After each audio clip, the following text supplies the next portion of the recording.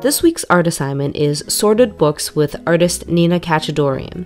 The assignment is to choose a person you know or would like to know better, take a look through their library, and make 3 stacks of books to develop a portrait of them. Sometimes I think I know my dad very well.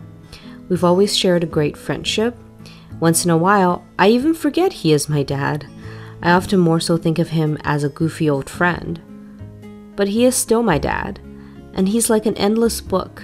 There's always more story to tell. My dad is a man who always likes to live on the quiet edge of town. Sometimes he likes doing DIY projects. Sometimes he likes developing new cooking recipes. Sometimes he likes taking photos of the sunrise. And sometimes he likes riding his old bike down to the shore. His book collection may not be the most typical. While he reads some fiction, the majority of his library is, not surprisingly, filled with cooking recipes, DIY and home improvement books, design and color guides, photography books, funny bathroom readers, and poetry collections. While looking through his library, I also came across a series of old Chinese books covering everything from ancient philosophy to Song Dynasty poetry to homemade cooking recipe. Can you tell me what these books mean? Well, actually, what about this one?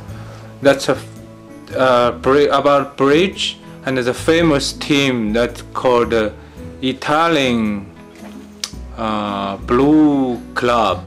This one? That's a famous Chinese novel. What does this say?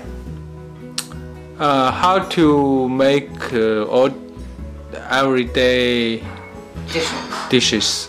警示方言是恒就是永恒，就是说让世上的人 understand what the word, what's the meaning.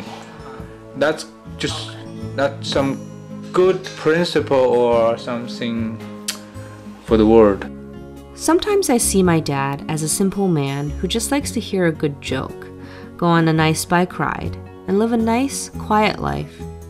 But I also see him as this complex character, full of drive and energy, always contemplating about the world and seeing life through these poetic and philosophical lenses. I guess I'll just have to keep reading that story